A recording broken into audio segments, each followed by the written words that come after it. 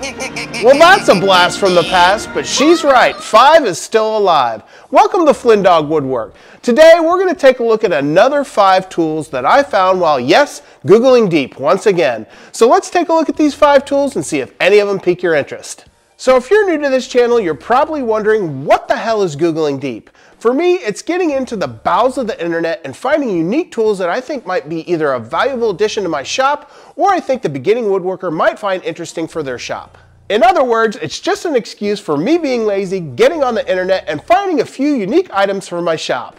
So just like a prostate exam, we're going to go deep and see what we find. Let's take a look at our first item. So our first item today is something that I'd never seen before. It's a tape measure, but it's no ordinary tape measure. It's a tape measure that allows us to create perfect arcs on our workpieces or perfect circles. This is great for when you're doing things like round tabletops. So let's get into the package and see what it's all about.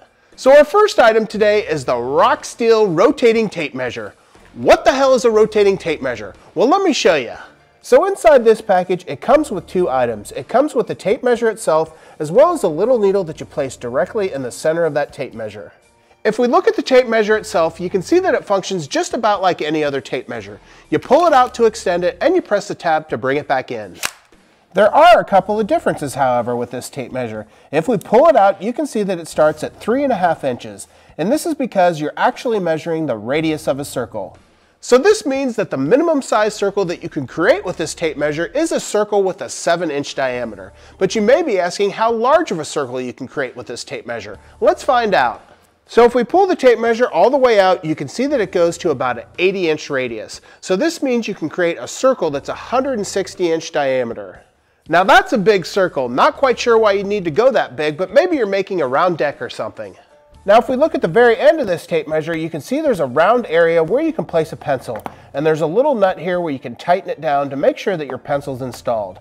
Now one thing I did want to mention with this tape measure is all this hardware is plastic, so I'm a little bit disappointed with that. However, for this price, this is about what you can expect. So let's test this out. We'll place the pin in the center of this circle, and we'll draw a 7-inch circle and then a 10-inch circle. And then we'll take a tape measure and see how accurate this thing is.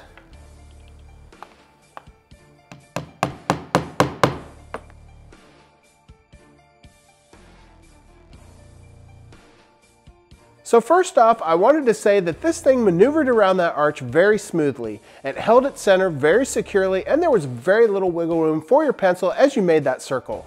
But none of this will matter if those circles don't have a 7-inch diameter and a 10-inch diameter. So let's go measure them up. Well, I'm happy to say if we measure our first circle, we're right at 7 inches, and if I extend it to the exterior circle, we're right at about 10 inches. Now this may have a little bit of wiggle room, approximately a 64th or a 32nd of an inch, but this thing is pretty accurate. But there's another feature of this tape measure as well. If we look at the very back of the tape measure, there's a little lip here. This lip is used to rest against the edge of your workpiece so that you can scribe lines down your workpiece. So this tool seems to work pretty well. I do, however, have 2 concerns about this tool. The first concern is the plastic hardware. Now I'm afraid that this plastic hardware will eventually strip. So what I'm going to do is I'm going to place a pencil in that hardware, and then I'm just going to let it sit in there. The second thing is the metal pin. Now there's nowhere to store this pin on this tool, and I assume I'm probably going to lose this pin. However, I'm sure you could just use a nail if you lose this thing. Although not perfect, that's a pretty cool little tool. Now let's take a look at our second tool, which I'm going to go keep over at the drill press. So I'll be the first to admit that my shop is a complete mess right now, and that's because I'm getting ready to do a major upgrade and redo everything in my shop. And when I do this upgrade, I'm going to organize everything. But in the meantime, I have some problems.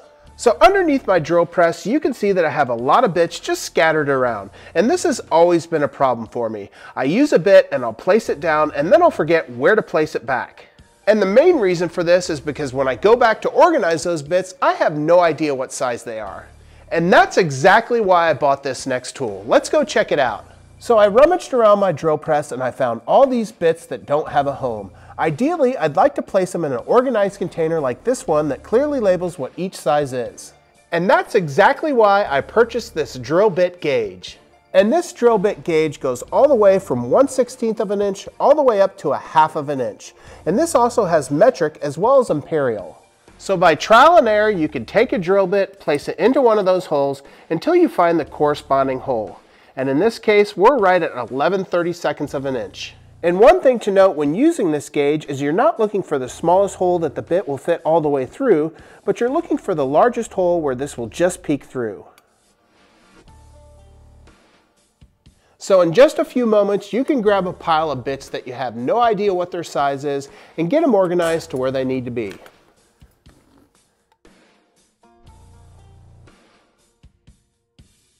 Well, this little guy is going to be a great addition to my shop. I was able to properly measure every single one of my loose drill bits in my shop in just a matter of a couple of minutes. So if you're like me and you got a bunch of loose drill bits laying around your shop, go ahead and pick up one of these guys. The other nice thing is this thing is made of metal, so this thing will last a while. So since we're talking about drills, I want to talk about our next item, which could either be used with a handheld drill or a drill press. In my shop, this little set will live over at my drill press, which is nice because it's right next to my sanding station. So one of the highlights of my sanding station is this rigid combination belt and spindle sander. The problem is 99% of the time I have the belt sander on it, and it can be a real pain in the ass to switch this over to a spindle sander. You have to undo a bunch of knobs, change the drum out, and even find the corresponding sandpaper that you need for the drum. And that's why I purchased this next item. It's an on-the-go, easy way to switch out your drill press to a spindle sander without a whole lot of effort. And this item is the PowerTech 1/4-inch drive sanding drum kit. Let's open this box and I'll show you what it comes with. So inside this box, you can see that there's 4 drums that come with this kit. There's a large drum as well as a small drum and everything in between. Along with that, you get 4 sets of sandpaper. There's a 60 grit, an 80 grit, as well as 2 120 grits. And inside of these grits, you can see that there's sandpapers for each one of these drums. Now the size of these drums range from a little under 1/2 of an inch all the way up to 1 inch exactly. And I imagine I'll primarily be using the larger drum. Now the way that these drums work is they're made from a firm rubber-like material. You simply slide over your sandpaper and then you tighten the nut on the very top. And these turn counterclockwise to tighten them down, which is a little counterintuitive. Now when you're tightening the nut at the very top, it's putting pressure inward towards that drum. This is forcing the drum outward and securing the sandpaper to the drum. Once you have that sandpaper attached securely to the drum, you simply place it into your drill press or hand drill and you have an automatic spindle sander.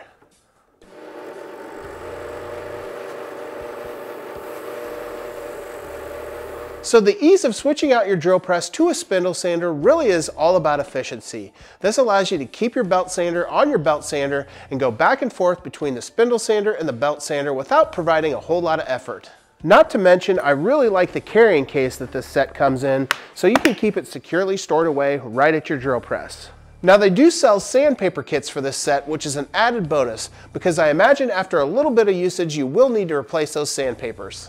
Well, that's 3 items down and only 2 left to go. As a reminder, for all the tools we're taking a look at today, I'm going to leave links in the description below so you can go check out these tools for yourself. Also, before we move on to our next tool, I ask you to do me a huge favor, hit that subscribe button, leave a like and leave a comment, as it really does help out this small woodworking channel. So our 4th tool that we're going to be taking a look at today is another tool that we're going to be using over at the drill press. And this is a great tool if you use any screws in your projects. Now you may like the look of screw heads in your projects, but I don't think most woodworkers do. They tend to cover up these screw heads with things like dowels. And these dowels can be very expensive and it can oftentimes be very difficult to find a perfect match in wood. Now in a previous video, I showed you how you can make some wooden dowels out of some scrap wood in your shop. However, a lot of times you really want to match that wood, and that's what this next tool is all about. So this next tool is an 8-piece plug cutter. Nope, not that kind of plug. So this 8-piece plug cutter set comes with 8 different bits for 4 different sizes. Let's open it up and take a look at it. So if we take a closer look at the bits that come in the box, you can see that there's 8 different types of bits. And these have sizes of 5/8, 1/2, 3/8, and 1/4 inch. You can also see there's 2 different types of bits. There's the claw cutter as well as a chamfered cutter. So what's the difference between a claw cutter and a chamfered cutter? Well, I'm not a plug cutter expert, but if we compare the 2 bits, you can see that the claw cutter is much more shallower in depth. And if we take a look at the chamfered cutter, we can assume that this is going to make a larger plug. But let's put these bits into our drill press and see how they work. So for this example, I'm going to make 2 cuts with a chamfered cutter and 2 cuts with a claw cutter. I'm going to make all 4 of these cuts on this piece of scrap 4x4, and then we're going to cut them out over at the bandsaw. So let's get started.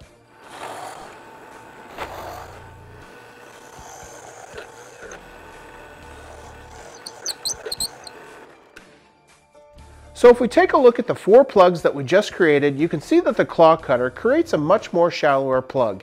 If we look at the chamfered cutter, it creates a much deeper plug. So my suspicions were correct. So by taking these plugs over to the bandsaw, we can cut these out and see how they look. And you can see by making that cut how much shallower the claw cuts are versus the chamfered cuts. And you can see how nicely these 1/2-inch plugs fit into these 1/2-inch holes.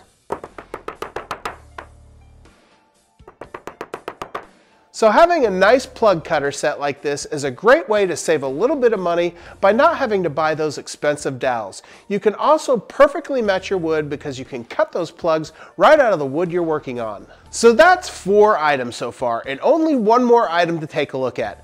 Now this next tool is made by Amazon Basics. So I'm sure Amazon.com farms all of its tool making out to other companies, but this next item had a little bit of a variation in its design on a tool that I use on a daily basis. So you probably have some of these mouse sanders laying around your shop, and if you're like me, you probably have a couple of them. Now the nice thing about these sanders is they perfectly hold your orbital sandpaper, but sometimes you're not using orbital sandpaper. What if you want to use some of the cheaper sheets of sandpaper? That's what this next tool accommodates. So this is the Amazon Basics sanding block. Let's take a closer look at it and see how it works.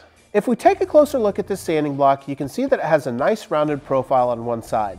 This is so that you can comfortably hold it as you're using that sanding block. If we flip the sanding block around, you can see that there's a flat bottom where your sandpaper will rest. If we look at the sides of the sanding block, there's 2 jaws that open up with 3 metal pins that will hold your sandpaper in place. So this sanding block takes a 1/4 sheet of sandpaper. So let's go cut a sheet down and see how it fits into the sanding block. So all you need to do to place the sandpaper into this block is to place the sandpaper into one side where those 3 metal teeth are and make sure it locks into that sandpaper. Then you turn the sanding block around and do the same thing on the other side. Then your sanding block is ready to go. So not only can these sheets of sandpaper be more cost effective, but they also don't have the problem that you have with a lot of your orbital sandpaper where the holes can tear out and then you can have all sorts of issues with scarring up your workpiece. In fact, as recently as yesterday, I created a blemish on a workpiece caused by the tear out on this orbital sandpaper. Well, I hope you enjoyed checking out these 5 tools with me today. I know I enjoyed showing them to you.